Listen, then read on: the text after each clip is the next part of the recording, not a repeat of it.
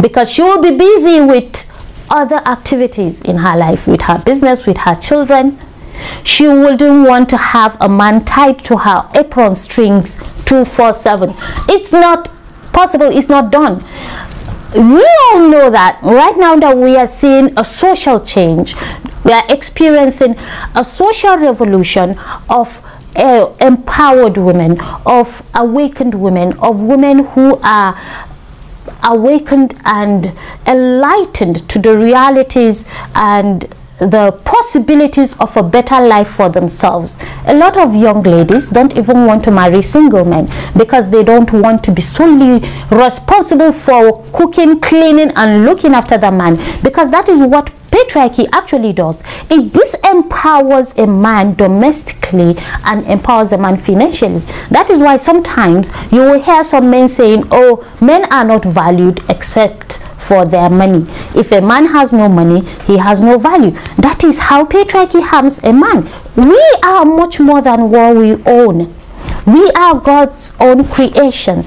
Every grace, blessing, and abundance and beauty and everything that God has, he has put in each and every one of us. So if we are going to be reduced to the value of only what we have, either materially or sexually, then that is disempowering. And that is exactly what patriarchy does. It disempowers us in different ways. It disempowers a man from the spiritual value and empowers the man with the financial value, and disempowers a woman with the financial value and empowers her with the spiritual value. That is why we have so much imbalance. What we need in our societies is equal value that will bring balance. When we collectively work in both values, when we collectively grow in both spiritual, financial, and social values, that is the only way that the society will have a balance. I don't want to have a man to myself 24/7, tied to my apron strings, because that is so much responsibility that I do not have the strength to carry. Every woman carries the responsibility of her children. The mental, emotional, and social upbringing and molding of the children is on her. And then you want to tie an adult to your upstring 24/7 is too much to ask. But then of course there are men, I understand there are men who are monogamous in nature. They don't want to have many other women. They just want one woman. They are okay with one woman, which is okay. And to me, I think it is very wise, because more women, more responsibilities. More women, more commitment that requires responsibilities. We all know the responsibilities that comes in every relationship. A relationship is a lot of responsibility. It requires a lot. It requires a lot of every man, mentally, physically, emotionally, sexually, and financially. How do men cope with multiple of such responsibilities? I have no idea. I'm not a man, but I see how that takes a toll on most men. If you ask me, I will say it is the reason why they have a very low mortality rate. But then that's a discussion for another day. What we're talking about here is that society, the patriarchal society, ensures that it boxed women into that box where they have no alternative. They have no choice but to cling onto the comforts that their men provide. If the man is the only source of comfort that the woman has, he provides her mentally, emotionally, financially, and economically for her and her children. And don't forget, what if these resources are not enough? Then the resources that she's managing will now be taken to give another woman. It's common sense. No one will like to share when they are living with scarce resources. But when there is abundance resources, of course they will want to share. We're not inherently selfish. Society teaches us to be selfish. We are taught to be selfish by society, by some life realities, by some experiences in life that we have seen or experienced.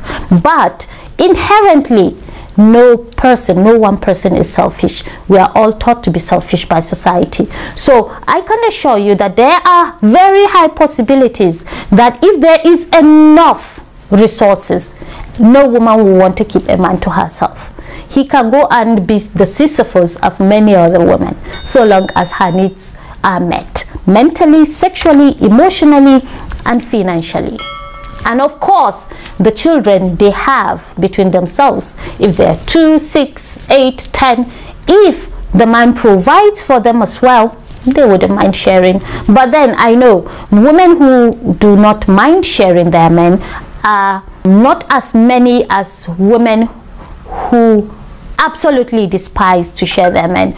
There are women who are very territorial and they stick only with polygamy. That need, that desire is valid. So any woman who wants to have a monogamous relationship, her choice is valid, but she should also understand that unless her man also voluntarily chooses to be monogamous, she must not manipulate him, because that is infringing on his personal right. I know what it means for my rights to be violated, so the last thing I would ever want to do in my life is to violate someone else's right. So if as a woman I know that the man I'm in love with is polygamous, I have to learn to accept that, or the best thing I can do is to leave that relationship. And on the other hand, if my man is monogamous and would like to be monogamous like me, then voila, that is fine. If I chose monogamy, I should choose a man who is monogamous. And if I chose monogamy, I must never choose a man who is polygamous in nature, because it will only result to conflict, which will make the relationship toxic, which is not healthy for either party. And if we are talking about peace in the world, we cannot have peace in the world until we have peace within us, until we have peace in us, until we have peace between ourselves. That's the only way that peace can reign in the world. So this to me is a very simple issue. It's a very simple issue. And if perchance you are already in a monogamous relationship and your man decides he wants to be polygamous, then sit yourself down and sincerely be honest with yourself. Is this something you want to be involved in or not? If you want to be involved due to many reasons, which is only best known to you, which are valid, then by all means necessary, stay and give it a shot. But if right from the word go you feel, no, this is not for me, this was not our arrangement, this was not our agreement, then please live in peace, take a walk. No point in creating so much animosity, so much toxicity, so much chaos simply because of a relationship. We are 7 billion people on this planet. If you desire a monogamous relationship, someone else desires a monogamous relationship as well, and God will eventually one day bring you together. So please, the first and most important step in ensuring peace in the world is by finding our own peace. And when we are not at peace with ourselves, we cannot have peaceful relationships. It is only when we are at peace with ourselves that we can find peaceful relationships, and it is by building peaceful relationships that we can bring peace to the world.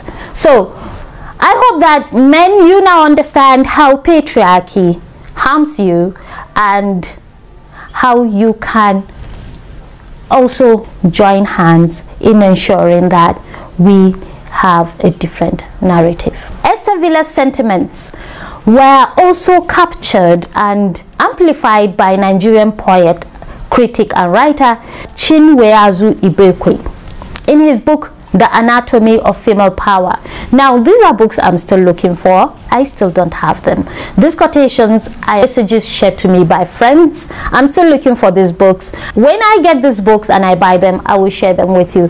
But I will also encourage you to get copies of this book and read for yourselves, so that you will get the same enlightenment that I'm trying to share with you in this video.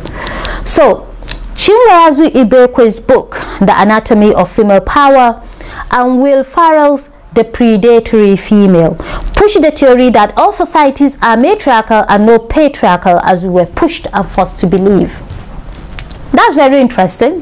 What these books are trying to say is that covertly our society is matriarchal, but we were made to believe it's patriarchal. Let's hear the rationale behind their saying this. They argue that matriarchy has ruled not through brawn but wits and tricks, and that women are fearing weakness to be protected. Thus, the male becomes the most exploited sex in human history. We all know that in wars, the man is always ready to die for the woman because he has been trained to do that.